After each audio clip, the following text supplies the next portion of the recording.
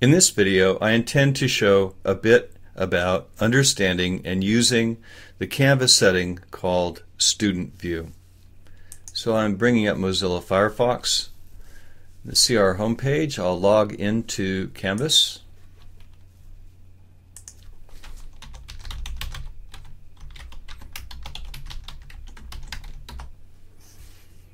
Alright, so I'm at the user dashboard and I will select a course.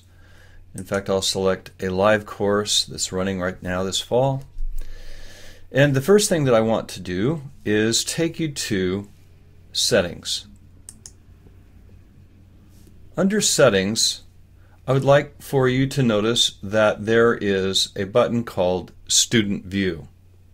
And so if you select Student View, you might think that it is more or less the same as what it was in MyCR Sakai. Well, to some extent that's true, but there are some differences that may be worthwhile. So let me just mention that once you are basically established in this so-called student view, you will see the site the way that a student of yours in that class would see the site. However, there are some really interesting aspects of the student view. For example, the student view is really an account that's in Canvas, unique to your particular course, that is a test student. That is a student that you could effectively log in as. In fact, right this moment, I'm logged into this test student account, which means that I could participate.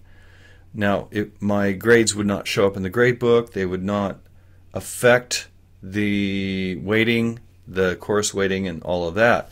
But I could effectively participate as a test student. So you see up here it shows that I'm logged in as a test student. Now, if I click the Reset Student button, basically that would clear out everything that I have done so far as the student named test student. I'm actually going to take that bold step. I want to show you what that does. It does a variety of things. So suddenly test student has been reset, which means that it's as if that student has entered my class and has not done anything to date. Not a thing.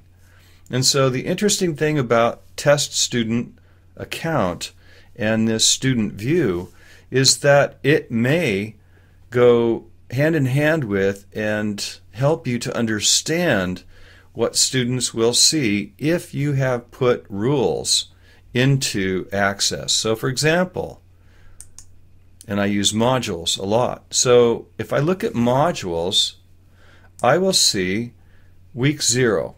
Introduction, how to prepare for this online course, and it shows the things that I am supposed to do.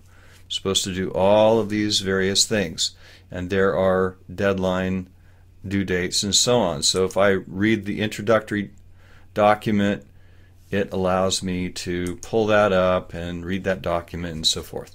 So I could open that introductory document, could read it, close it, and let's suppose I go back to modules. Now I have actually now viewed the page. I, the student, can see what I have done. I can also see what I have not done.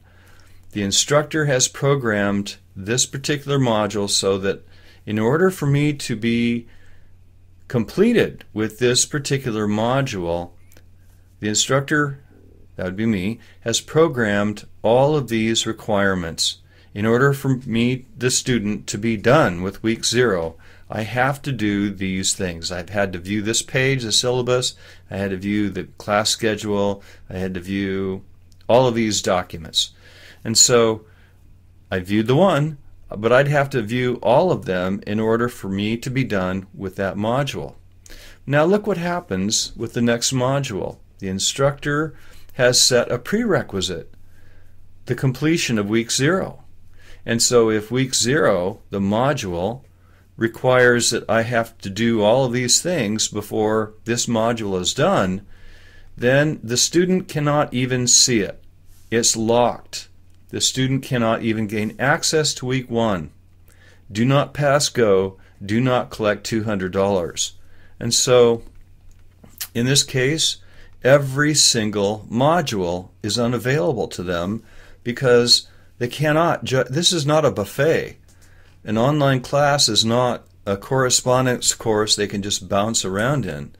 The instructor can program a whole set of expectations as far as what must be done. If we say you have to read the syllabus, then they have to read the syllabus. They at least have to come up and look at this page. All right?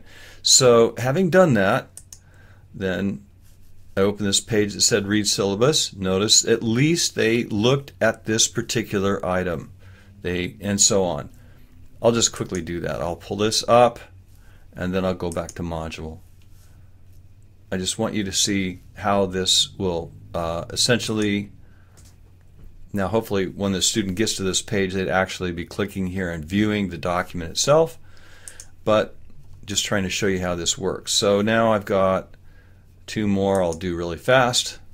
Read document regarding describing proctored final exam. And one more. If I were the student, I would be getting the idea that the instructor was pretty serious about me, the student, reading these things. And of course the instructor is doing all this to hold their hand, guide them through a process. And now if the student has really done that in due diligence, then week 0 they have done all of these things as required.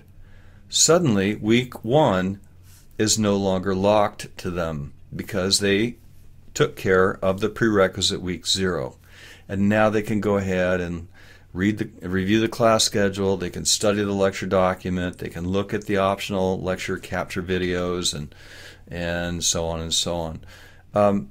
Normally they would take a quiz, and that's not visible because the quiz was only available for 3 days, and there was a start and a closing date, and once that comes and goes it's no longer available to them, and so on. So all of these things are under the control of the instructor, of course. And so here within modules I can then, for example, in week 11 I can look at programming the various, let's see, I can edit and control aspects such as the prerequisite. Before they can view it, they have to look at the module for week 10. So week 11 is predicated on this prerequisite.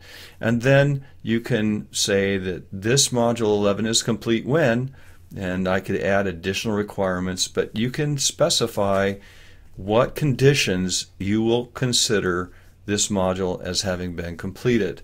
All of this affects, as you can see, what the students will actually be able to see.